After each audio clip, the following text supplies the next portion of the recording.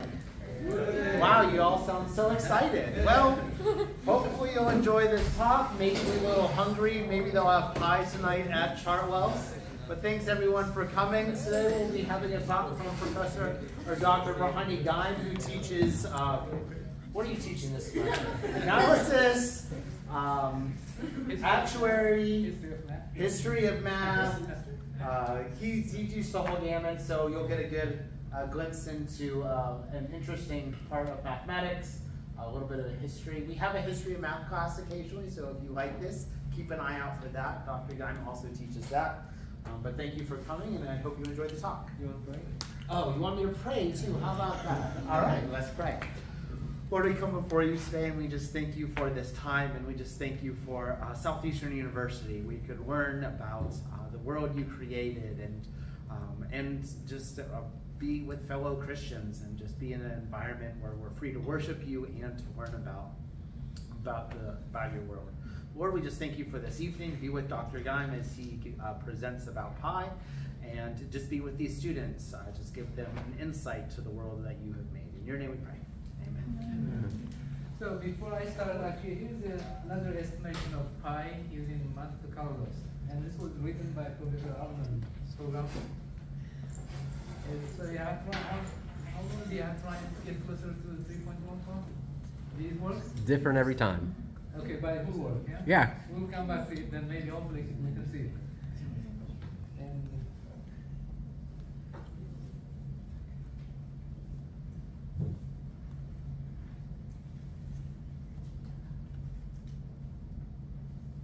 okay, so the title of the talk is why is that the ratios of any circle circumference, its diameter is a constant. Actually, this has been known for more than 4,000 years now. It's been known for many years. They have an idea why it seems to be a constant, but they couldn't prove it for many years until Archimedes came about 2,500 years ago. Before him, most people actually many of them, even in Egypt, in Mesopotamia, and other early mathematics, they knew the ratio must be constant. But so let me give you a little bit background. One of his legacies is actually finding a proof of, well, it's not a proof, estimation of pi. But there is even an early estimation in the Bible, in 1 Kings 7:23, when they built the Temple of Solomon, they used it for his columns, and they said the diameter was then he made the molten sea 10 cubits from brim to brim, while a line of 30 cubits measured it around. So if you think circumference is 30 and the radius is 10, and pi would be approximated by 3. The pi approximation would be 3. Actually, not only this came from the ancient Babylon, they estimated actually pi to be 3 also. This is Archimedes also. But here's what they did in Babylon. They found the area of a circle. They didn't know how to find it, but what they did was, well, maybe it's 3 times the radius squared. That's what they said, the square of the radius. If you do that for any circle, 3 times its square of radius, then pi would be 3, exactly 3. And since the biblical timeline was with Babylon, maybe they were using the same mathematical facts. Or maybe they were using other facts, we don't know. But as far as we know, it seems to work. And in Bible, actually, there are many other things also. And if you see, it's 1 Kings 7:23, 7 and 23. Well, if you take the ratio of 23 over 7, actually comes about 3.28, which is very close. To pi. And there is some indication that maybe that's how they found out the verse and the chapter. The chapter divided by the verse gives you closer to pi. Now, pi is very useful. In Egypt, we have the Rin papyrus, which is in England now. It gives an indication that the Egyptians knew approximation of pi about 3.1605. It's very close. And the Greek mathematician Archimedes of Syracuse, that would be southern Italy now. It was part of Greece then, and he approximated pi he gave this actually very interesting, these numbers. You can see there are rationals, and we don't know how he found them. Now we can use continued fraction to show those are actually exactly pi approximation. But during his time, nobody knew how he found it, and he gave him rational estimation, and that was very amazing in his time. In that time, so during the 5th century, there was an Indian mathematician, Aryabhata. He calculated the value of pi. We don't know how he did. There isn't any record, but we know that he had pi within 5 decimal digits from what we know now. A Chinese mathematician, this was actually around 429 or 5 in that area, calculated the approximation of pi 355 over 133. That is very close. What did he do? He used actually Archimedes' idea. They say he did not know Archimedes' work, but he followed his idea and he did 2000, let's see if I can find it. 24,576 gone iteration. I mean, using polygons. That's what they did. And this was celebrated for many years. I think this is very close. You can see his approximation here. You can see here. It's very good approximation. At least these ones are all the same as what we know about pi now. This was done in the 1st century, so it was very good. The symbol pi was coined by British mathematician William Jones, but it was made popular by Euler around 1737. Because Euler was so famous, he published it and it became the name of pi. So the pi came from the Latin per meter, actually. That's what it means, per meter. It's not per meter, but that's what they think it is. Archimedes' method is quite simple. He thinks if you have a circle, you can inscribe a polygon of any n side. It could be a triangle, it could be square, it could be pentagon, and then you could circumscribe also on the outside, circumscribe. Then he said if you can find the areas of those polygons, which we know regular polygons, then we can estimate the area of the pi by taking the mean of the two. That's what. But Archimedes was more. I will discuss more about his work. That's what the talk is about. Okay. Little is known that anything about lengths they didn't know, but he seems to know, and we don't know how he knew it. I'll tell you later on. We have an indication that he understood calculus before anyone else. But in his first, the length of continuous plane curves other than straight line, whose length is simply the distance between the endpoints. That's all they knew.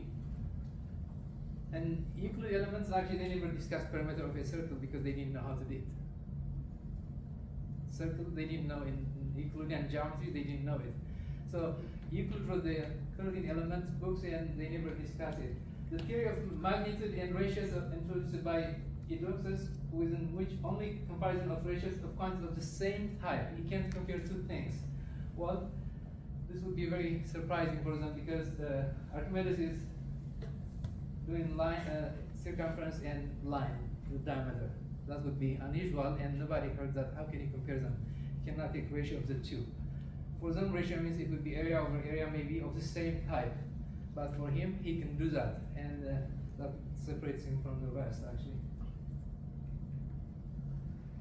There was another mathematician, Antiphon. He seems to have the first try quadrature. What they did was, the problem of area was the main idea of from the beginning. We want to know area. So we were able to figure out squares, rectangles, maybe some triangles to find the areas. So Antipas thought maybe every figure could be quadruple, or quadrature means you can describe it in terms of equivalent square. Their areas would be the same. If I can translate a circle to a square, then I can find the area easily. If I can translate the triangle into a square, then I can find its area easily. They did, not only him, Hippocrates was a very famous mathematician and he was able to do lune. It's called the lune. He said we can do quadrature of a lune. Then they say he said also you could do it for a circle, but there is no any indication. He said that he wouldn't make that much mistake because he knew that he cannot quadruple a circle. He cannot describe it in terms of a square. If you do that, you get into contradiction because pi would be pi square somewhere. But he said he couldn't do circle, but he did. He gave two quadrature of different lunes, and Euler added two more, and someone else added one. So we know find 5 lunes that we can quadrature. We can find their equivalent squares, but these are very crafted selectively. You can't do it for everything. So even when they came, so everyone figured out the circle is different. Everyone understood there must be something special about the circle because we cannot find the area. That's why his method was brilliant also. From the surviving texts that we have, Eudoxus, Euclid, Aristotle, and other predecessors of Archimedes, they all knew that the ratio would be C over D would be a constant, but they couldn't prove it. Now, we don't think also Archimedes proved it, but we have a good indication that he understood the proof also. We have modern proof now. So, although it remains uncertain if Archimedes was the first to prove the ratio is constant, but his work is actually the foundation for what we know in Calc 2, adding infinite sums. The length, actually arc length was because of his work of Archimedes. It was a groundbreaking for finding arc lengths. For a circle, his strategy was to inscribe and subscribe convex, regular, and sided. Any one of them. It could be any shape, because regular polygons, we know how to find their area, we know how to find their circumference maybe, so we can find, but he was interested in terms of the circumferences. Most of them they were trying with areas, because area is also involves, but, so his idea was, if I can, let me give you examples here, there are here 3 different ones, and the first one, we have a circle that we want to find the area, the circumference over the diameter, but we need to know how to find the circumference. So what he did was, I can inscribe maybe red triangle and then outside, so I know how to find their circumferences or perimeters. Then I would add the perimeters and divide by 2, so it would give me closer to the circle. If I make, if I could do more another surface, well, what he did was I can double it also. So if I can put points here, here, and here, I can put with 6 sides. Then I could do it with 12 sides. I could do it just by adding more sides. It would make them 2n, 4n, and so on and so on. Or Euclid's hexagon, which we think was his preference. It was the hexagon actually. That's the one that we have many indication he used the hexagon. Or Euclid's even other ones. The hexagon, 12 sides here. You can see the red is inside and the blue. So if I insert more points, the area that is not on the area that is not accounted part of the area becomes smaller and smaller and smaller, so I get closer to the circumference of the circle. That's what his idea was. And let me show you with the hexagon the way we think he did it. I don't think there are indications he did it this way. In fact, he might have done geometrical arguments. There are other ways you can show this one, but my favorite one is this one. So here's what he knew. He was very smart. If you have a regular hexagon, the sides and the radius are the same. The sides and the radius are the same. And Archimedes knew this one. So what he knew is this radius, and this one I'm going to use a unit radius, 1. The radius is 1, so the diameter would be 2. But you could use any r here, r, and this is r also. They are the same side. He knew that. So what he did was, it's easier for us to show. If you put r, there are 6 of them, so 6r is the perimeter of this inscribed hexagon. Then if you divide by the diameter by 2, 2r, which means, because if you call this 1r, there are 2r on the diameter, then it should give you 3. The first approximation he had was 3. Then he decided to insert a point in each of them. Instead of 6 sides, he would make it 12 sides by doubling the sides, the number of sides. If you do that, then what you could do is, the first one is 3, but then if you, this one, here's what we did. So he inserts a point here and a point here, a point here. Just I have one for just demonstration purpose. But so here's what you do. Well, if I put 1 here, then this radius I would divide it by 2. This distance I will divide by 2 because this would be perpendicular bisector of that segment. So I will call it S for now. S is the whole thing, this side. For our purpose, it's 1. If I use the 1, it's easier to do. I'll show you why this is true for 1. If you have R, this would be R, this would be R, this would be also R. So you have equilateral triangle here. So what he did was Archimedes decided to find this distance from here. The T, I call it T, but this is AQ. AQ is the segment that I'm interested here. Let's call it T. S is from here to here. In our case, this is 1. The radius is 1. The red one here. This would be 1/2. One side. S over 2 would be 1/2 for our purpose. So if I do that, I can find T actually. Here's what you can do. The way I have it on that picture. So this is the equilateral triangle. This is S. This is 1. This is 1. This is 1 also. But I'll call it S for now. For 1, I'll call it S. So if you insert a point here, this is T, and this would be another T.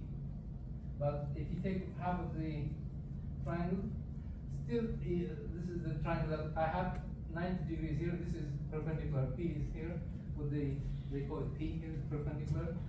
So here's what we can do. This one is S over 2. Half of it is S over 2, and this one, the whole height, although this one is from here to here is 1, the whole thing. But if I call this one H, from here to here is H, then I can call this one 1 minus H.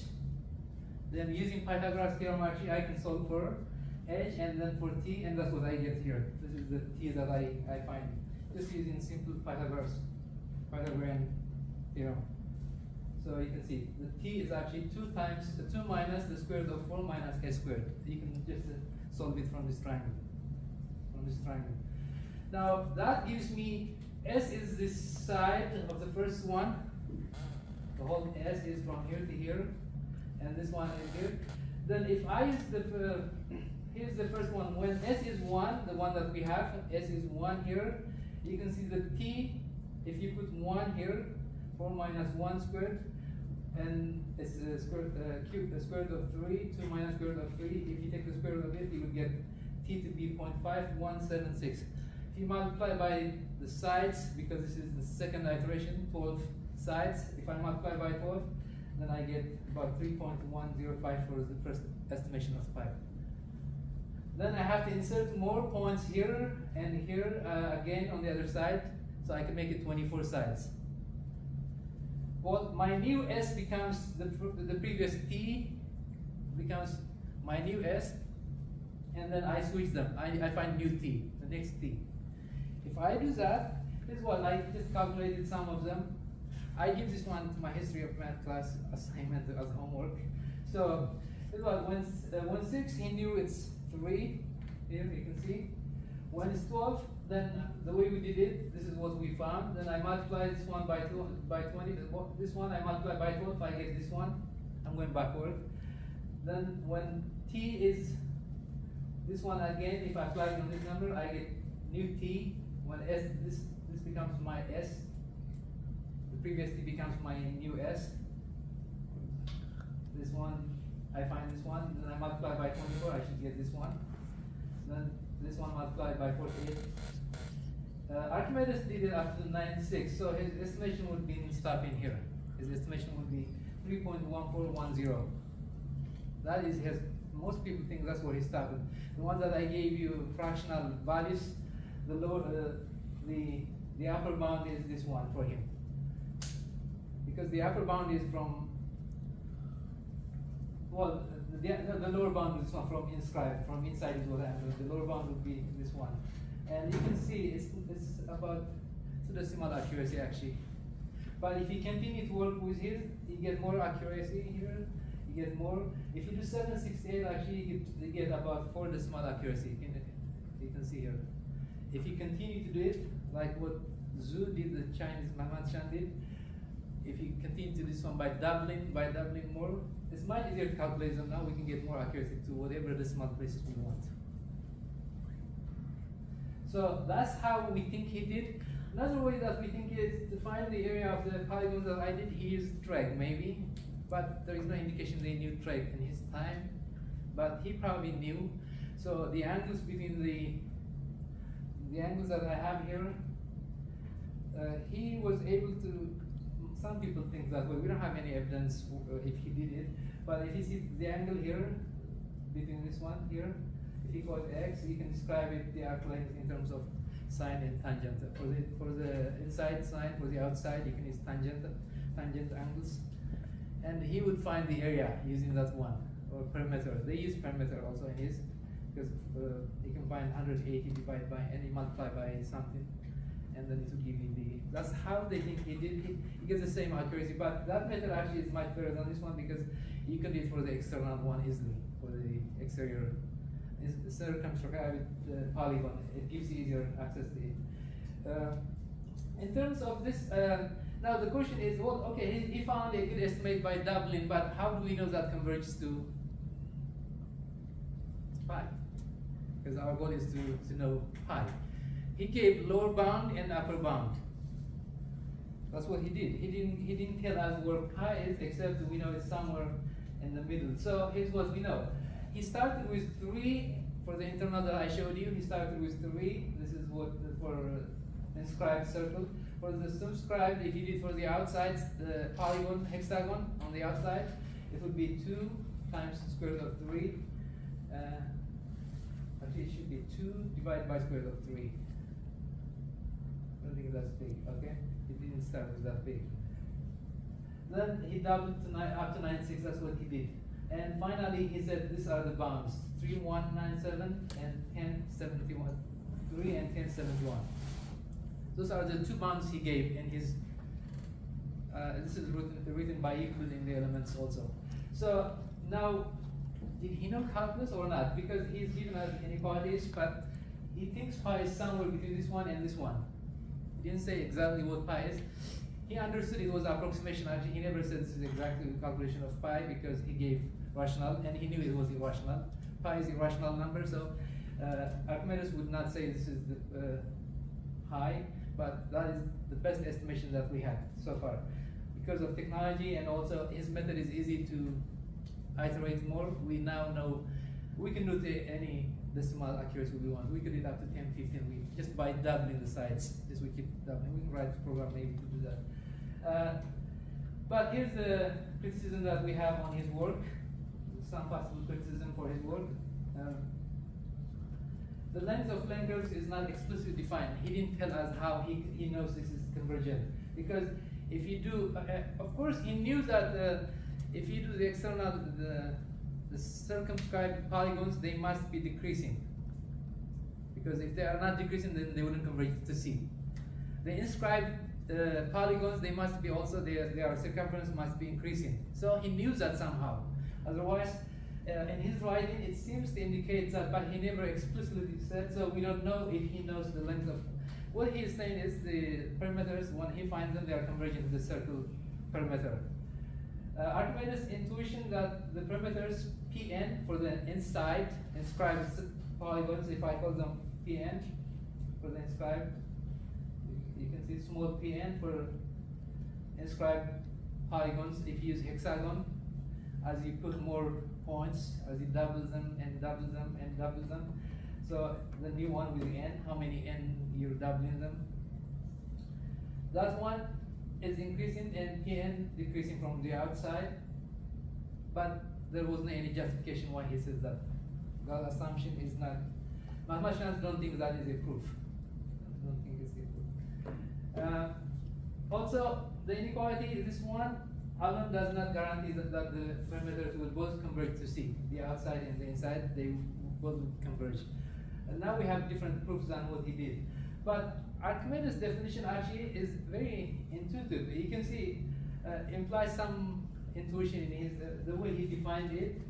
When he says P of n less than C less than Pn. Somehow, as n becomes larger and larger and larger, the lower bound, this one will get closer and closer, which means it's increasing sequence. Pn is increasing sequence. And as n becomes larger and larger, must be getting closer to C, and it must be decreasing. So that seems very intuitive in terms of what he defined, and most people think that he understood calculus. Now, we don't have any evidence that he did, but he understood also convex and regular. Convex means if you draw a line in any part, it remains inside. If you draw a line segment 2 points inside any convex polygon, if you have a regular polygon and if you have 2 points inside, and if you draw a line, if it remains there, it's convex. If the line gets outside somehow, then it's not convex. It's not convex. So he understood parameters of convex regular polygons like hexagon. Well, at least some others, like circle is an example of convex.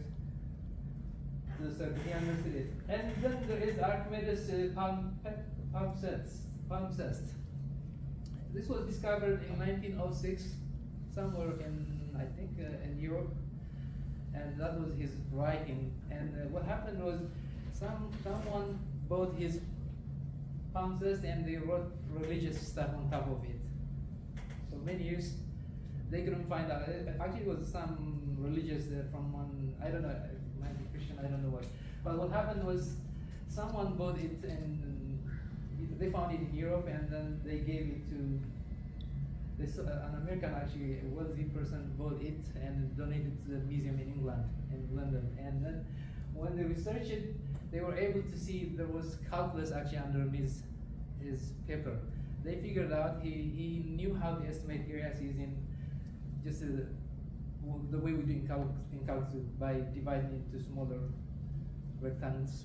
He might have his different, but they figured out he knew calculus, and that's how he found the sphere, volume, area, surface area of sphere, cones. He was the one who found them first, and nobody knew how because he never gave us how he knew the volume of a sphere, except told us this is the volume of sphere.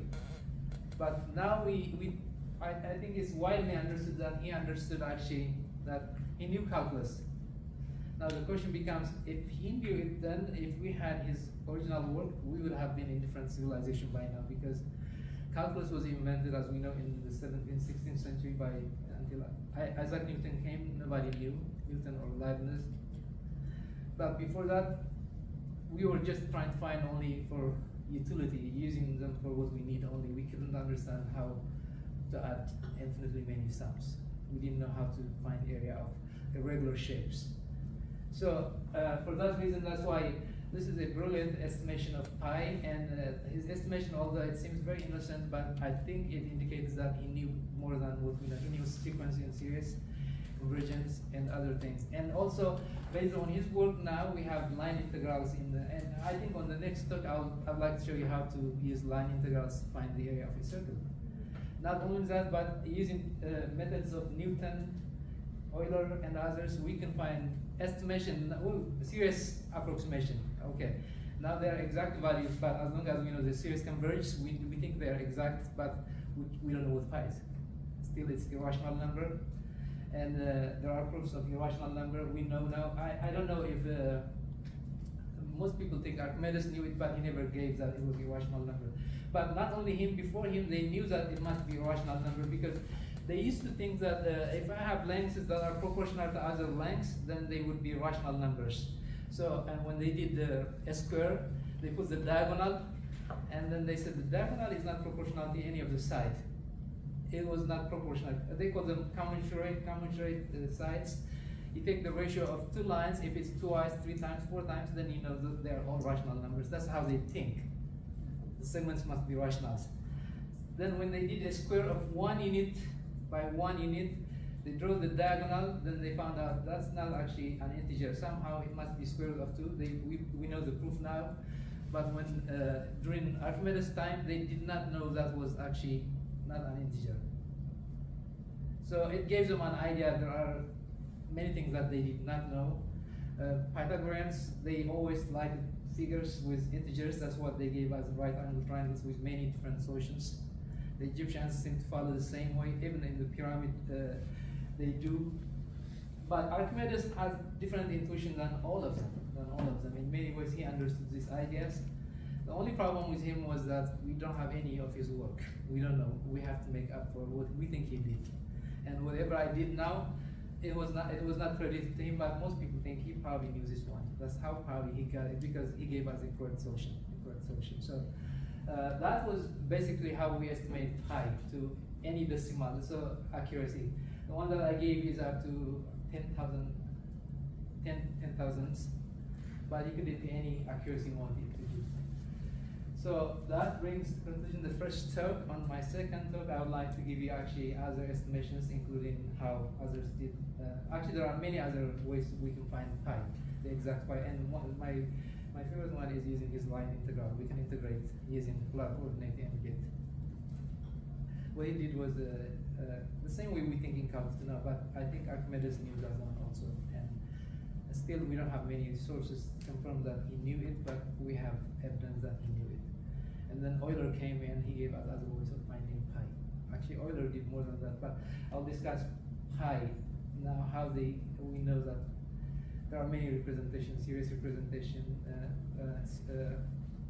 nested square roots that will give you pi. So there are many other ways we can estimate it now. In fact, they are exact, but they give us estimation way, best estimation. When we start at some n, then we get some accuracy. So before Euler, the best estimation you had of pi was the upper and lower bounds that Archimedes gave? Or? At least before, not Euler, before him, some others knew maybe a little bit until Isaac Newton. Newton knew also pi. Okay. Newton knew, his method is actually much better than, but Euler did it in many ways. Euler was very smart actually. Even when he found the sum of 1 over n squared, which should be a rational number because all of them are rationals, 1 over n squared is rational. Then he found that pi squared over 6. So somehow pi came in that sum. And that is still mysterious why we have the rational number on one side and every term on the other side is rational. If you add for those that you had calc 2, the sum of 1 over n squared, it's convergent series, we know that it's convergent, but we didn't know where it converges. In Basel, that they had meeting sometime and they said, well, maybe there is some kind, and then Euler surprised everyone. Actually, this is a convergent series, but it converges, not only converges, but it converges also to pi squared over 6, which was very strange because from that one now I can multiply by 6 both sides, and then if I take square, they should give me pi. But then others also from the same, like the Monte Carlos, if you take the quarters top quadrant of a circle, 1/4 of a circle, you can integrate, and using Newton's method, you can say it's pi over 4 if you use 1 unit. There are 4 quarters on a circle anyway, and that was Newton. Newton showed that it was pi over 4. So we have many other estimations now, and by just taking n, whatever we want it to be, we can get it to any accuracy we have. So still it's irrational. We can't find the exact value, but we have series representation, and most of them are very interesting. Any other questions? Yes. Okay, so hopefully we'll continue in the next talk. What do you want? You want to show the estimation? The estimation? That you were leaving running? This one? That you were leaving running in the background? Oh, yeah, let's check that one.